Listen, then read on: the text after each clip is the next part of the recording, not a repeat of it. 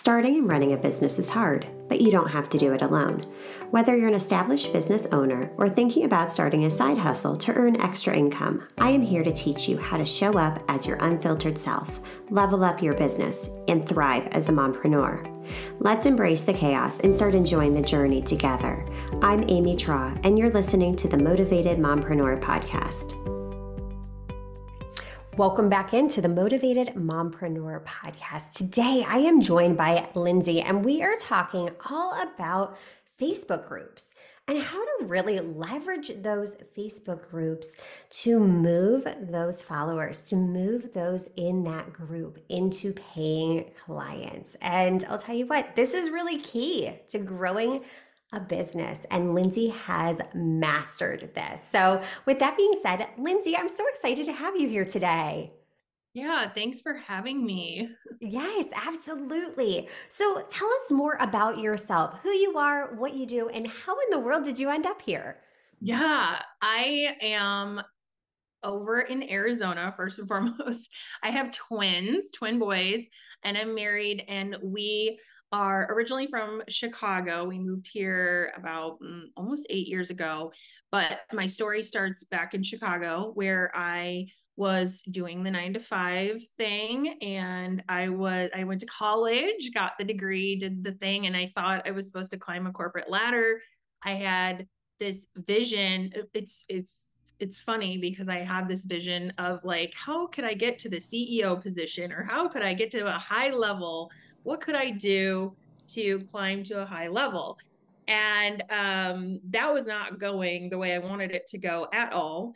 I was in this somewhat of a toxic environment where I never knew what I was driving into each morning. My commute was 2 hours in Chicago. You never know how much longer that can become.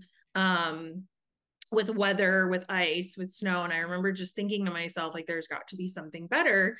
I didn't have kids yet at the time. And I was just like, I mean, I'm not getting home till 6 or 7 o'clock at night. How do I take them to practice? How do I do school stuff? Like, how am I going to do this with this kind of a lifestyle? This makes zero sense to me. So that actually, they had to move the company to Ohio.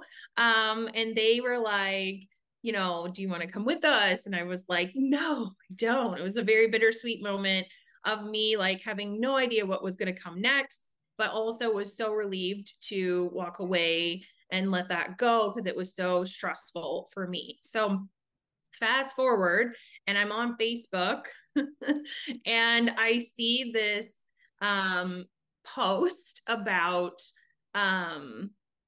or it started with a message, and then it turned to a post. It was a message. It was one of those messages that you get where they're like, you should join my team, and here's all the links, and it's big long like novel message, and you're like, what? No, thank you. I'm gonna run the other way. And I remember thinking this has to be like some kind of robotic message, but I was like, I'm still gonna follow along, and maybe I'll respond. And something told me to just kind of figure out if this is a real human on the other side, because it was all very new back then. And so I followed, and she kept telling this story about how she was home working on this business online, and she was getting paid, and the kids and her were getting ready to go shopping, and she kept painting this picture of this vision that I believe that I really, really wanted. And so week after week after week after week, same story was being posted and being told. And I was like, is, I just couldn't figure out if this was real or not. Those skeptical thoughts we have, like, is this like this looks too good to be true? And so we were having conversation behind the scenes. She was talking to me about how great I would be and how I should do this. And I watched her for 8 long months before I was like, okay, I think I could do what you're doing. So I signed up, got involved in network marketing. That was my April of 2011. I signed up, and then I said, all right, tell me what I need to do. Like, I don't know what I'm doing here. And so I got the dreaded send the messages, guide. And I was like, oh, okay, send messages. Okay.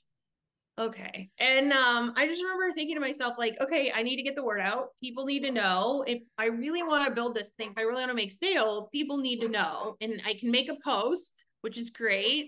But how does that build like a full-on business? What does that look like? And there was no real guide other than send these messages. And I already knew what the message looked like because I had gotten it. So I set up a Facebook group and I decided I would reach out and talk to people about this community I was building. I would reach out and I would talk to people about this space they can come and get motivated and they can get recipes and they can get tips and they can, share whatever they're going through. And I would be there to support them. And it was a free space. It was branded in a way that was spoken, I branded it around what was important to me, what my mission was. And I really just focused on growing that community.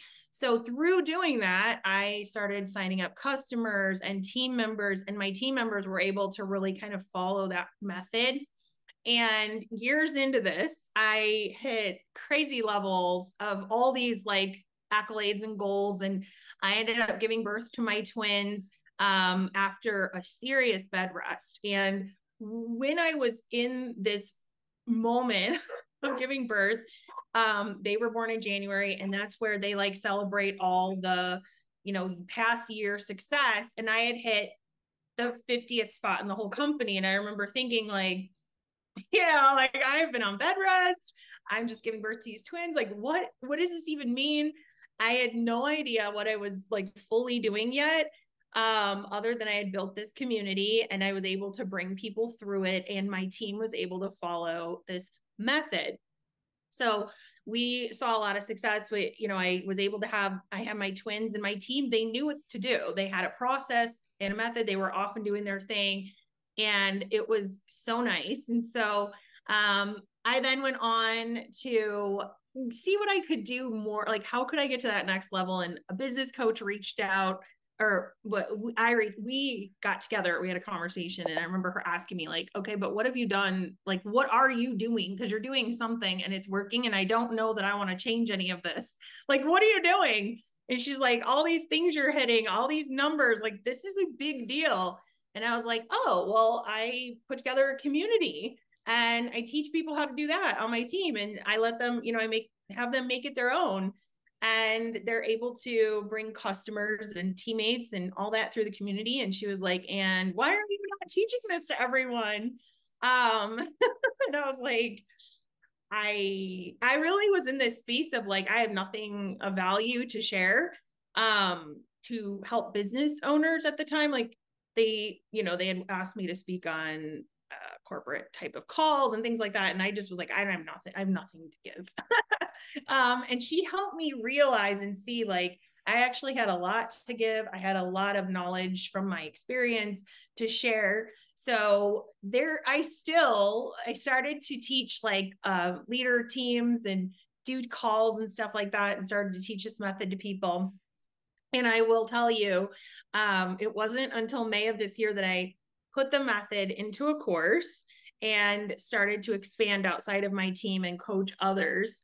And even more so, which has been really cool. At first, it was all about coaching network marketers, but in creating a community for these people, I have found as a coach that even online coaches and course creators can create a community just like I've done, and see success through it. So here we are. So good. And so many of the things you just said really hit home. How many of us are going through the motions in our lives, just going to the 9 to 5? We feel stuck. We're working hours that we don't love. We're on these long commutes. We're just merely existing. Yeah. But we all had an event happen that's kind of that pivotal turning point. And at the time, it's hard and it's scary as heck when you're going through it.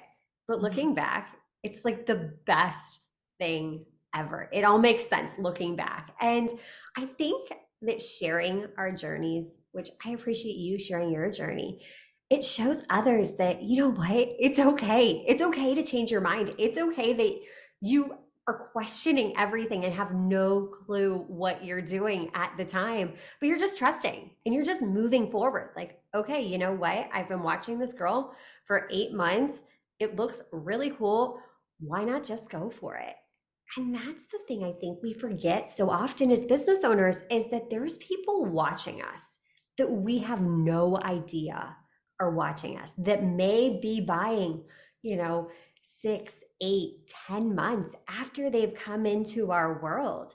But yeah, just really building those relationships, authentically building those relationships is so key. You know, when you get those DMs that are like, "Hey girl, hey," it's like, "Oh gosh, are we still really doing this?" Or you know, the ones on LinkedIn where it's like an immediate pitch. It's like, "No, Oh it yeah. takes time to build that relationship with others." And I think in the online space, we're so used to instant gratification. You know, we need information, we Google it, we get an answer. But business doesn't work that way. It takes nurturing, it takes Yeah. building that community. And that's where you've truly excelled. In your Facebook groups, you haven't just built a container. And I think that's what a lot of coaches do is they build these containers and they're like, okay, I have a Facebook group, but nothing really happens with it. But what you've Yeah. done is you've taken that group and really fostered community. You've created a community and taught now your team how to create community. So, how were you able to do that? How were you able to go just from a container to a community? So I really love encouragement. And I think that in just that tiny piece where it was like step one is it was a mission for me to encourage these women and cheer them on. And I think we've been in, this isn't anything new. We're in a space where people want to be seen, they want to be heard, they want to, they crave community. And there is a space where people will do that in person and a space where they're going to do it online. And so in my position, I created that online. And I just wanted to know who these people were that were joining. And so I would spend time getting to know them as if I was going to a coffee shop with them virtually. And I don't know if it was a natural thing that just flowed through me, because nobody told me to do that. They just told me to message people and ask questions, and I just started to connect with them both publicly, or not publicly, but in the community and privately. I would connect with them, and they, through doing that, they were able to realize like, oh wow, she really isn't like, she's a human. She's awesome. I know what it could look like if I actually purchase from her, because I did have a goal in mind that they would get a feel for what it would be like if they became an actual client. This is what a part, like this, I call it the appetizer to the dinner and the dessert, if you were to become a client of mine. So, and I did do that through, I will say, one of my strategies that I used, which was innovative over time. This wasn't just right off the gate. I certainly evolved as I built this method out, but it was creating events and or challenges that were very specific, not the typical. There's a lot of vague, broad challenges out there that you'll see people like, we're going to do a free, 5-day drink water or whatever. And it's like, great, but that doesn't move somebody to want to work with you. You're just helping them drink. So I really understood that's not worth my time. And I'm sure I maybe did it once or twice long time ago, just kind of figuring the things out. But I've realized like, no, we need to actually be real custom about this and really focus in on what comes on the back end of the event, what comes on the back end of that would encourage them to really want to purchase, to want to move to the next level. So those those are my, Yeah, no, that makes total sense because at the core of it, we all are craving that community. It's that primal need. We're built to belong. We want to be accepted. We want to belong. And when you're really clear on what those core like mission and values and vision for your community are, it gets a lot easier. And then you touched upon something else, which is engagement. You just talk to people. And that's where I think so many business owners we forget to engage with the people that are already in our community. We're so worried about chasing the next shiny object that we forget that there's people on the other side of it. I know so often I've connected with people in the DMs over, you know what, I love your shirt or you're kayaking and that lake looks gorgeous. Where are you at? yeah. I'm not going in there like, hey, buy my services. Hey, you need to join this, you need to join that.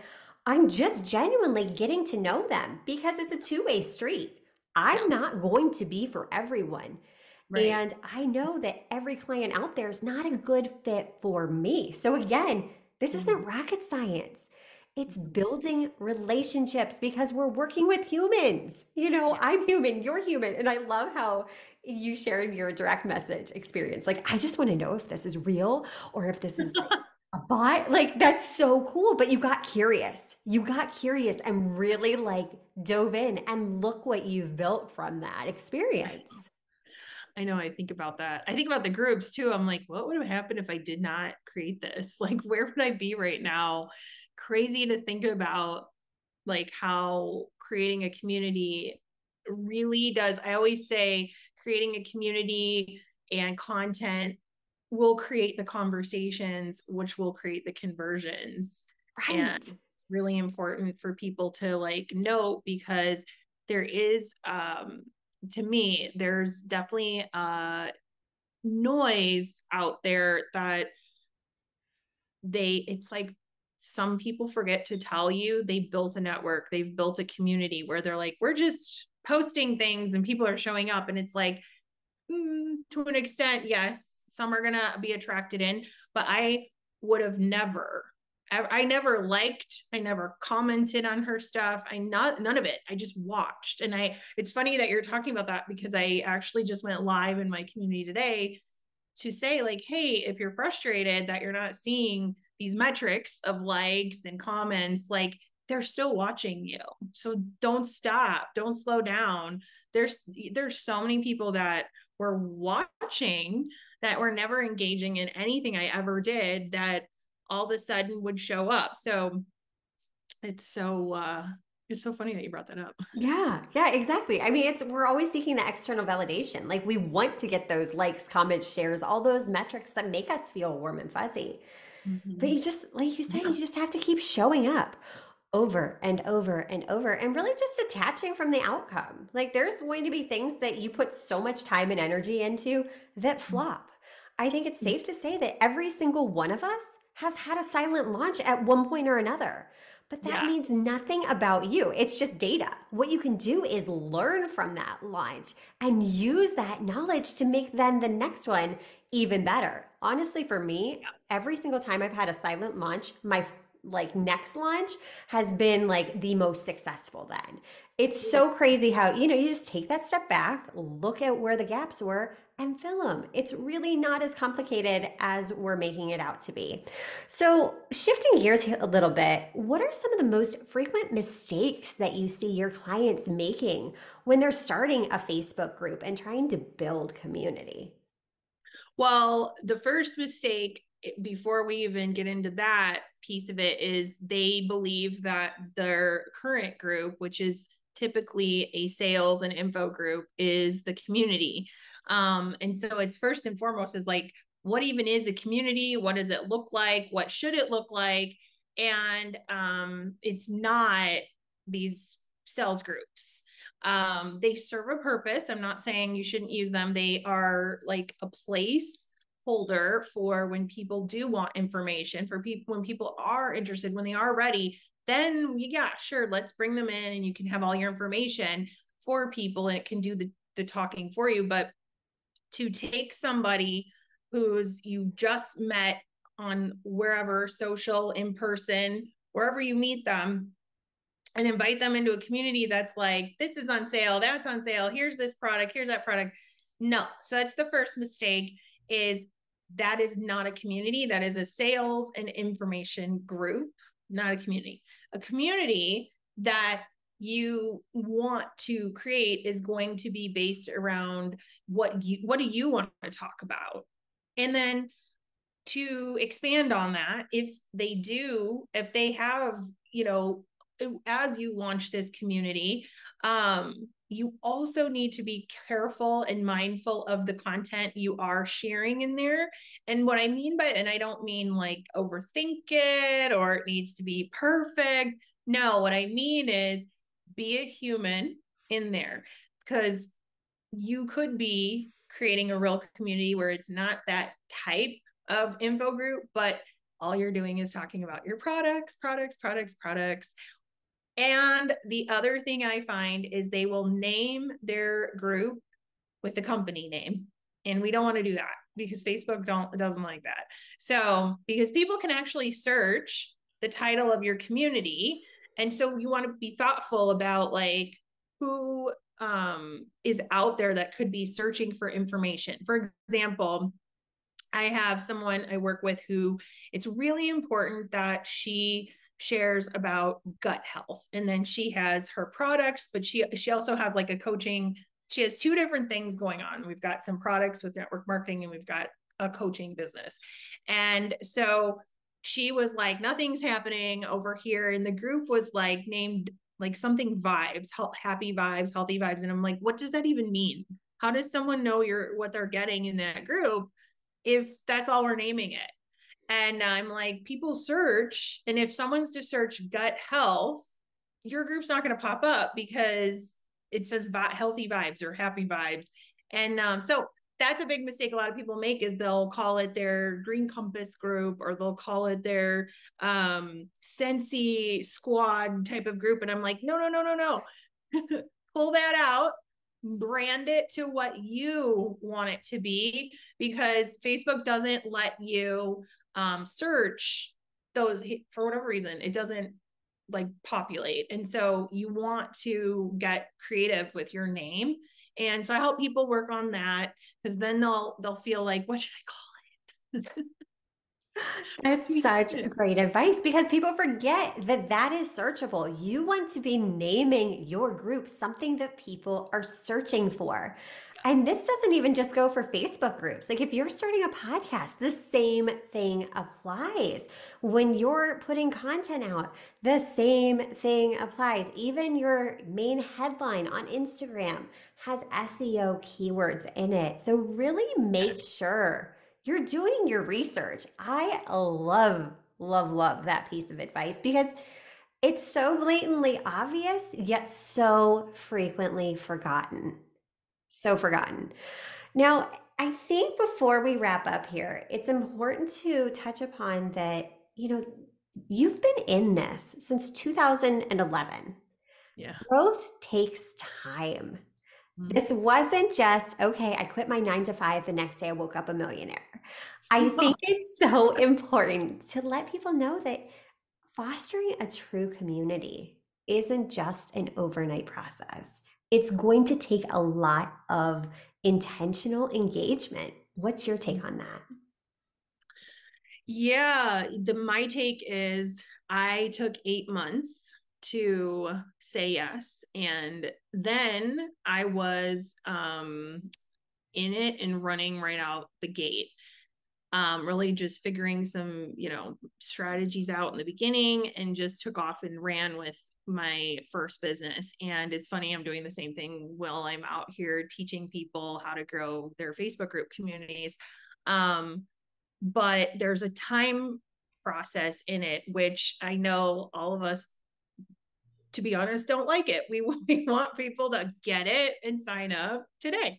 And we just have to, there's a point of, I feel like, patience, but also perseverance, like continuing to trust and show up and really look at, are you connecting with people? Are you nurturing these people? Are you building something, which is why it's important for me to have the community to build and connect. Otherwise, for me, I just think about like getting lost in so many messages.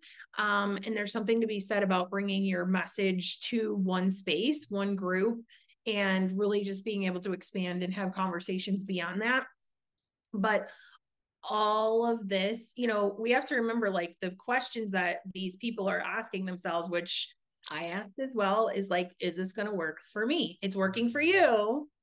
But if I still sometimes will do this when I'm looking for, the next coach to work with or something like that. And I'm like, I'm about to spend money. Is this going to work for me? Am I going to be able to, bring a return from this? And I think like, a newer person who's maybe just getting involved has no idea. They might not even be thinking that way just yet, but we have to just remember the big question they're asking is this going to work for me like it's worked for you? And so when you think about that message you want to put out there, you want to show them that you will be able to guide them in whatever you're offering, and that'll help them. But they're still going to be like, great for you. And it's going to take some time before they're really like, okay, I think this is going to work for me. Right. And honestly, it comes back to them making that decision, which we have no control over. Yeah. So yeah, that's hard, not having the control over when they're going to be ready to buy.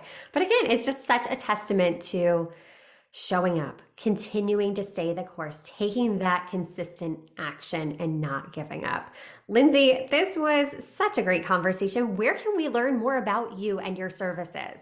Yeah, well, I have a Facebook group. I can share the link where I work with online business owners, course creators, coaches, network marketers in showing you different tips for monetizing your Facebook group.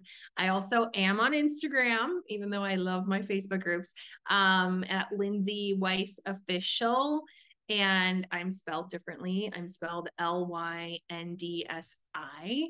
And then I can also I have a free guide for increasing engagement in your Facebook group that I can hand over if they're interested in just kind of reviewing what that looks like.